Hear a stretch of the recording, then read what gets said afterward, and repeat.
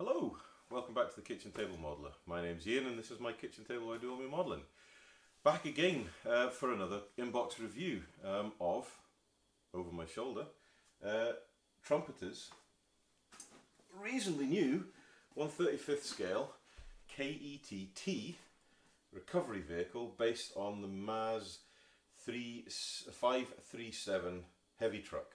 It's a bit of a mouthful, I do know. This is a kit which, when I saw it came out, and it was the parts to make this kit were tooled in 2020, so when I saw it was coming out, it was one I really wanted to get.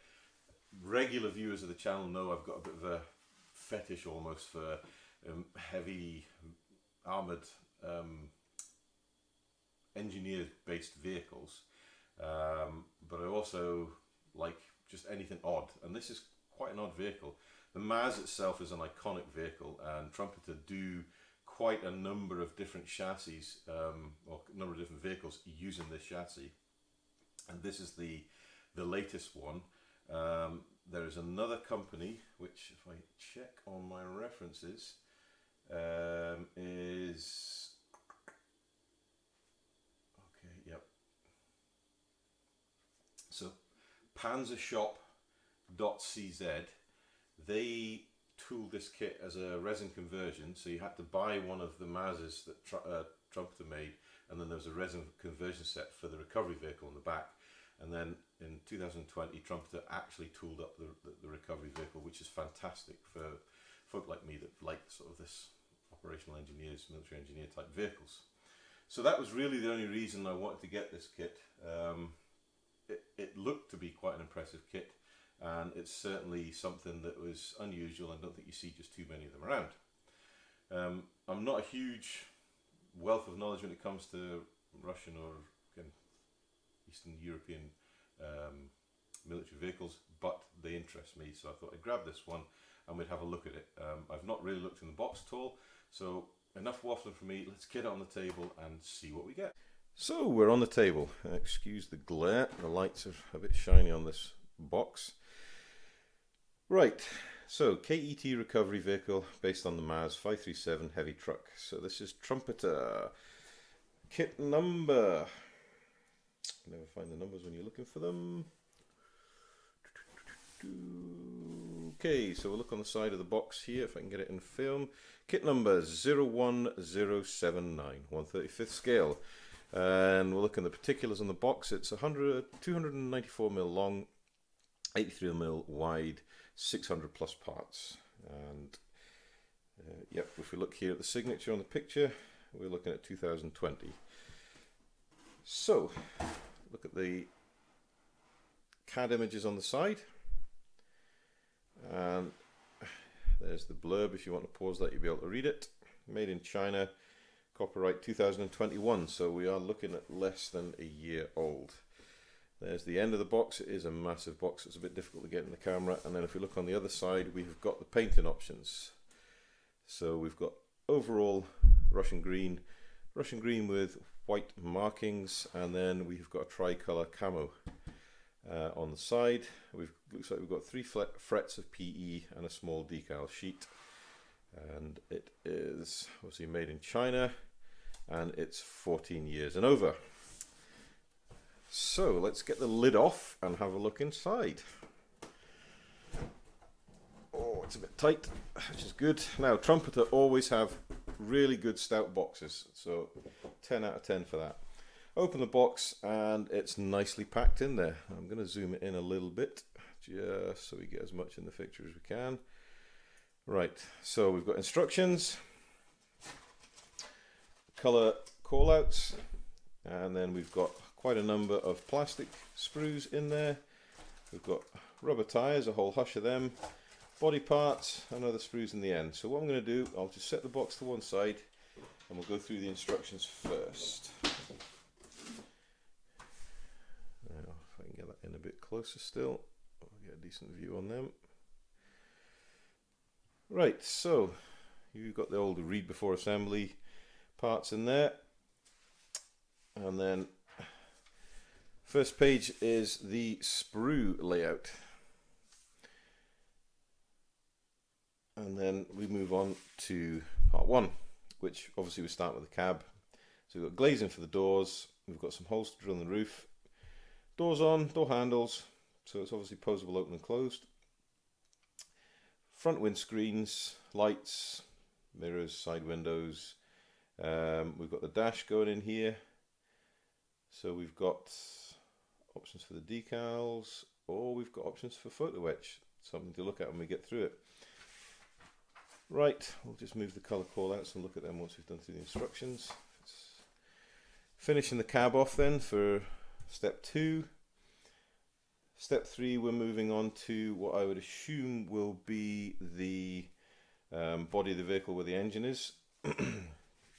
Step 4, we're starting to look at the chassis. Step 5, the chassis is built. We're starting to move on to the torsion bar suspensions and starting the final drives. And they're all going on the chassis spacers. And then moving to step 6, which is looking like transmission. And then we're putting on the suspension unit with the torsion bar suspension units and wishbones. Now I'd imagine this construction will be the same for all these MAZ kits that Trumpeter do. So we've got suspension on the other side, so you've got front and rear. And then part 8, we're starting to put on the outringers. We've got suspension, shock absorbers going on the suspension, a few more spacers going in the chassis, and the drive shafts going out to the hubs. This looks to be the front bumper that's on the chassis already. Part 9, we've got the final drive hub units, and we've also got possibly a fuel tank or some sort of liquid tank here, and maybe a compressor or something going on this side. Not just too sure about that. And then 10, we're still working with suspension. It doesn't actually tell you what they are, but it must be maybe springs or some sort of suspension unit for it to join the 2 rear axles together. Like I said in the intro, I am no expert on these vehicles, so if I say something that's wrong, please feel free to correct me. But let's move on. So main winch going in on the deck. This is part 11. Goes right down. Saying not cement, so maybe it's movable parts, which is really good.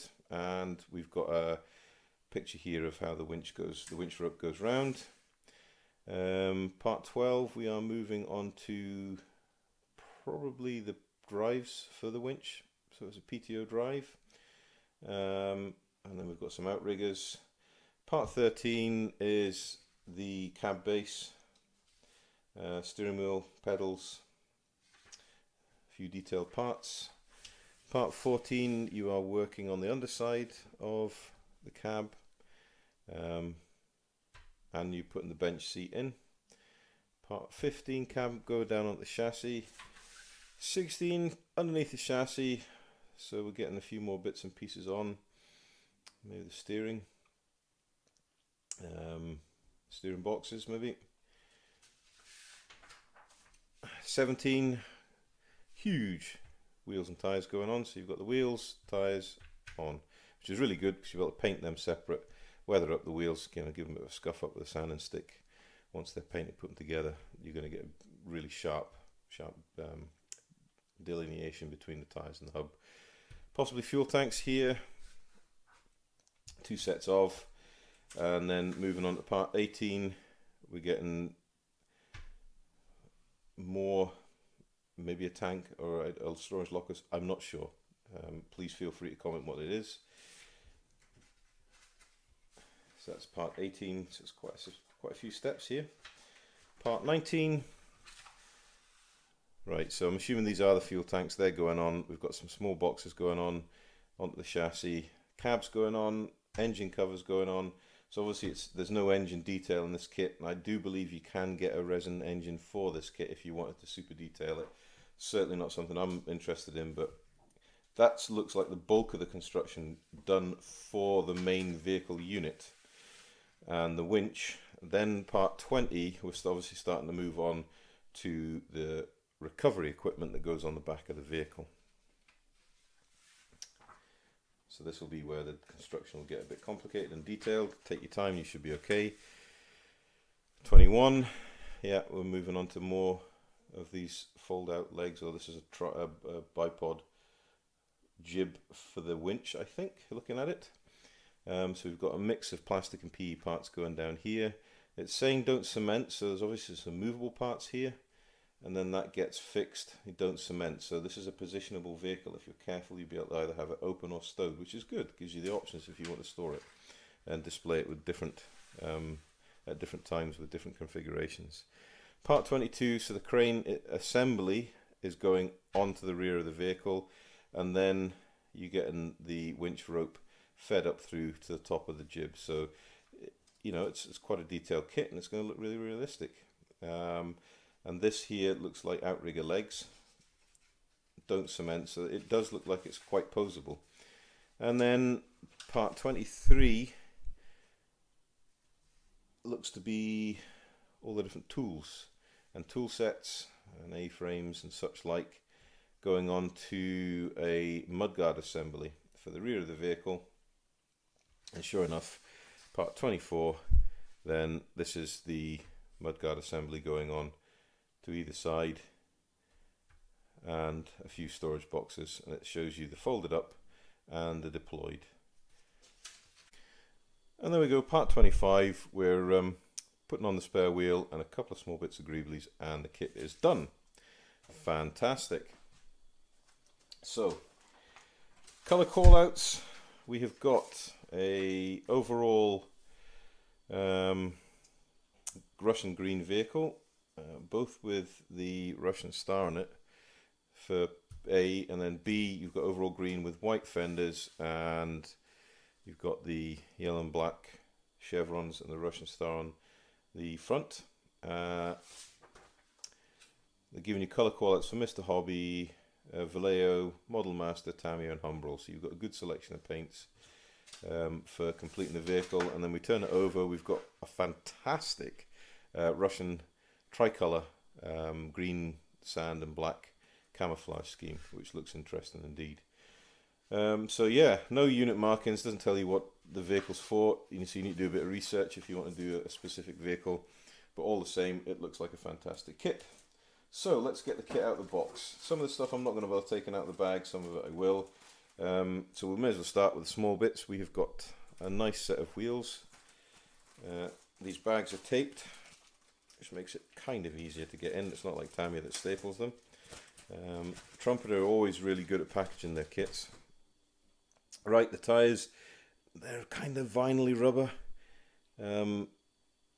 so that you're not going to get a bulge on them easily, but if you took a sanding stick they are going to scuff up quite nicely, and you might need to give them a spray with a bit of a matte varnish to kind of get that rubbery sheen gone. But you know, the details there, the tread pattern is correct. You can get resin replacements if you really wish, but if you want to keep the cost down, because this is quite an expensive kit, I think I paid about £95 UK for it, you can just use the rubber straight out of the kit as it goes. Right, next part, the cab. The iconic cab, I have to say. I'm going to have to get a pair of scissors because they are heat sealed shut. MAZ is an iconic vehicle. And like I said, Trumpeter do a number of different vehicles based on this chassis. Trumpeter, as always, nice hard crisp plastic with beautifully molded detail. Now you've got a little bit of an injection release point there on the top, but the actual small detail is fantastically molded on this vehicle. We look at the front, it's very clean and crisp, a little bit of flash on the bottom edge, but nothing that's to be worried about. And then we look inside, we've got the Trumpeter 135th MAZ-537 so that's the kit that this has come from. A few ejector pin marks, but nothing deadly and nothing you're really going to see once you build the kit up. So a little bit of flash removal, but all in all, really nice crisp molding, beautiful detail, certainly will paint up lovely. Right, moving on next, we have got what I assume is one of the newer pieces, is the engine cover. Now this is absolutely beautiful. The moulding is really crisp. You've got all the panel latches there, you've got bolt heads, you've got the grills, louver grills. On the top you've got louver grills that are actually open. A little bit of cleanup, there's a little bit of flash in them, but nothing you could not manage to clean up. On the top you've got all the recessed detail where it's supposed to be on the panel joins and whatnot. All in all, a lovely part. Moving on from that part, we've got the photo etch, and I'm not going to take this out because Trumpeter photo etch is usually really good.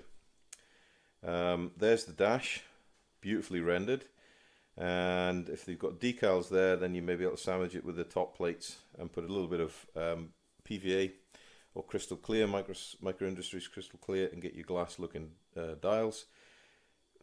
A few holders or something there, but all really beautifully made. Yeah, Trumpeter PE is usually pretty good. Right, suspension arms, I'm not going to get these out of the bag. They are crisply molded. They have, you should be able to see that, they have got beautiful molded detail on them. Easily cleaned up, easy to use. Right, third sheet of PE, again, beautifully etched, simple to use, and you've got black cotton rope, which I would probably replace. If you can see, I don't know if you can see the little fuzz on the edge of the rope, replace that for a copper twisted rope. Far better detail, far more realistic. Right, sprue F. So we've got some finely molded fire extinguishers, probably a little bit clunky, but this is Russian vehicles. They're not exactly made with finesse in mind. They're practical vehicles. Grab handles with good locating pins and nice bolt detail on them. Doors, again, cleanly molded. Deep ejector pins, but you're not going to see any of them. But yeah, nice parts. Clear parts, again, I'm not going to take them out, but they are crystal clear. Nothing wrong with them whatsoever. And if you look at the headlights, you've got the sort of etching in the light glass that spreads the beam, so you know they're really good too. And the decals, which I'm not going to take out, but that's not going to give anyone heartache with decals. Trumpeter decals are usually pretty good, and there's not many of them, which is even better if you don't like decaling. Right then, so moving on to sprue R. Let's get this one out of the bag and see what we've got. Again, this is completely new to me, so I don't actually know which parts is what, so we'll just call it as we see it. Heat seal bags, which is fair enough, no staples. So, nice crisp hard plastic, so it's going to be nice to work with. These actually look like the rear fenders. We've got beautiful detail on the doors, the hinges, recesses for handle to go in there. Really nicely molded, very minimal burring, virtually no flash whatsoever as far as I can see. Really nice parts. Ejector pins, not anywhere that's going to give you any problems whatsoever. Part P next. Now part P, if we looked at the instructions, I noticed that the chassis, when you're doing the chassis, it is frame P you're needing for the chassis parts. There is another frame in the kit, I think, that's got slightly different chassis parts, but again, nice hard plastic. It's a similar color to this, so this is probably one of the new tooled parts.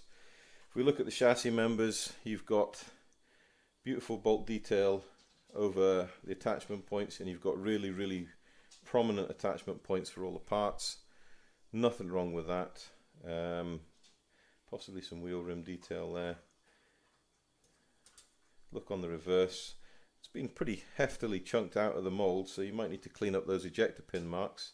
You're probably not going to see them, but just to make sure that they don't get in foul in any fit, then just clean them up and make sure they're out of the way. But other as that, yeah, really nicely molded parts, I have to say. Right, we are now on to sprue S, which again I would say this is made for this kit because it looks like it's got the parts for the A-frame and the outrigger legs. So nice kind of off grey, almost the same colour as XF20, in that sort of gold grey colour plastic. Very light on injector pins here on these parts, with all these extra push points on the edge of the part. A bit more cleanup, but really nice. If we look at the round parts, there is a little bit of burring, if I can get it to focus. There's a little bit of burring down those A-frame parts, but nothing that's not going to take a quick swipe off a sander to clean up. All in all, nice, fine, detailed parts. A little chunky on the attachment points, so you're going to take a bit of care to cut some of these fragile parts off, but nothing that a good set of sprue nippers won't sort out. Right, frame T. Again, this looks like a frame that's been moulded specifically for this kit. We're looking at all the sort of small detail parts, handles, wheels, storage boxes. These have been slide moulded by the looks of it. They're really, really nice. If we look at that, you've got hinge detail and latch detail on both sides, so that's definitely been slide moulded. And there's no seam lines whatsoever. Fantastic parts. Trumpeter, they do build really, really good model kits. So it's a double frame. There's two sets of the T sprues, so I'm not going to get the second one out. And then we're moving on to G. Oh no, this is Q, sorry. Q, I think. Is this no, it's not a double.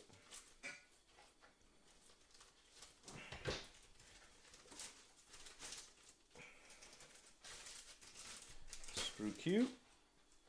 Again, this nice grey plastic. A couple of boxes here that have been slide moulded on either end with detail on all four sides. Beautifully moulded. No flash whatsoever. A lot of cleanup on some of these smaller parts where you've got a lot of push pins to avoid ejector pins on the part itself, and a number of ejector pin parts, but you're never going to see them. If we look on the A-frame part, the burring is very, very minimal. If I can get it to focus. Come on, focus, there we go. So the burring is very minimal. A little bit of cleanup with this light sand and sponge and you're going to be done. And even down to, I'm assuming this is a ladder part here, beautifully moulded. But care is going to have to be taken removing it from the sprue because the mounting point is quite chunky. So you are going to need a decent set of sprue cutters for this model, but nothing that you can't handle. Goodness me. Right, this is a double frame, so this is frame D, and this is all the running gear. Take one of these out of the bag, leave the other one in. So we've got wheels, beautifully moulded wheel rims. Loads of detail, loads of bolt detail. It'll take a dry brush and a wash beautifully. If we look on the connection points on the back, here is the connection point slide moulded on the drive hubs. That there goes into that there. So you're going to have a really good solid connection for probably going to be a reasonably weighty model. There's going to be no misalignment of the wheels, so there shouldn't be any misalignment of the wheels. We've got drive axles, we've got fuel cans, we've got all sorts of greeblies, links, wheel parts. Yeah, really, really nice. Nicely moulded, crisply moulded. Nothing wrong with that whatsoever. I do like Trumpeter models. They do make fantastic armour kits. And, you know, sometimes some very interesting, unusual subjects, this in part. Now, this is part C, and if we look at this, this has got the fifth wheel for the articulated tractor unit. So this is where the commonality between different models of this has come in. We've got the fuel tanks here, I think, and we've got parts for the mud guards. We've got some interior parts here. Steering wheel, maybe a little bit chunky. You might be able to get a replacement part, but it's probably going to do what you need it to do. All finely moulded. All these grab handles are really finely moulded. Again, careful with the removal for the sprue because the attachment points are a little chunky. But all in all, nothing wrong with that. We're nearly there. A big pile of sprues aside of me here.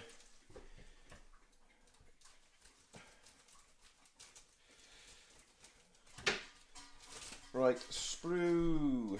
What have we got here? B. Slide those just up the table a little bit so I can clear it from behind so you can see the sprue properly. Right, this is gearbox final drive units, I think. We've got some of the joiner plates for the chassis. We've got possibly tops of storage boxes, just bits and pieces. We've got the torsion bars for the suspension here. Care will need to be taken, but cleanup's minimal. Moulding's nice. There's a few ejector pins, but absolutely nowhere where you're going to see them. The bits you're going to see are beautifully moulded. The detail, if you look at these bolt details on this part here, absolutely fantastic. You know, all the cooling vanes on the gearboxes and drives and whatnot, absolutely fantastic. Not a problem. I actually think that might be the deck for the winch. And then the final sprue, which has got the cab floor in it, and it's got the chassis rails for one of the other members of this MAZ family, is sprue A. So we've got the cab floor here, so there's the front cab. This will be where the engine is, front runners, running boards, and then underneath you've got just, well, underneath, but there is detail to go on here. There is one or two bit of horsed off ejector pins, so that will need to be cleaned up a little bit. Don't worry about these chassis parts because they're not part of it. And then we've got the doors for the cab, and we've got the front dash if you don't want to use the foot wedge, but we probably want to use the foot wedge, so I'd imagine this will all be sanded off and then we'll use the foot wedge part. Steering gear and a few other small bits and pieces, but yeah, that's it. Wow, that's a lot of plastic. So I'll get all this back in the box, and then we'll get the camera back on me and we'll have a few thoughts. So there we are, Trumpeter's 1/35th scale MAZ Ket-T Heavy Recovery Vehicle. Thoughts? Wow, yeah, really interesting vehicle. Lots of detail. The quality of the mouldings look fantastic. They're definitely well up there with Trumpeter's usual quality. It's going to be an involved build, let's not kid ourselves. This isn't going to be an easy build, so definitely not for the beginner, more the intermediate or experienced modeler. But something that when it is built will be unusual and very versatile in the fact that you should be able to pose it either stowed up for running or opened up for recovery. And the options with today's climate are absolutely immense as to what you want to use it for. An interesting vehicle, an interesting subject, and it's a bang up to date tooling from Trumpeter, so I have to say it's highly recommended. Price wise though, let's think about that. I paid what, £95 UK for it at the moment. It's not a cheap kit, but let's look at the part count, let's look at the detail, let's look at the potential for the kit and the length of time you're going to have to invest into it, and that price becomes more and more tolerable. And let's look at the way the market's going with this sort of vehicles. The price isn't going down, it is going up, so all in all it's quite reasonable. It's certainly something that if you saved your cash up for to buy, you're not going to be disappointed. So yeah, that's it. Highly recommended, I think. Yep, and it's something that I do intend to build. This one was actually bought as a birthday present for me, so it's certainly something I will build over the years. Not anytime soon, but it's not going to go off in the stash. So if you have any questions or comments, please feel free to put them down. If you like what you see, please feel free to subscribe. Give me the video a like and a thumbs up. Much appreciated. And thanks for sticking this far. Take care, and until next time, happy modelling.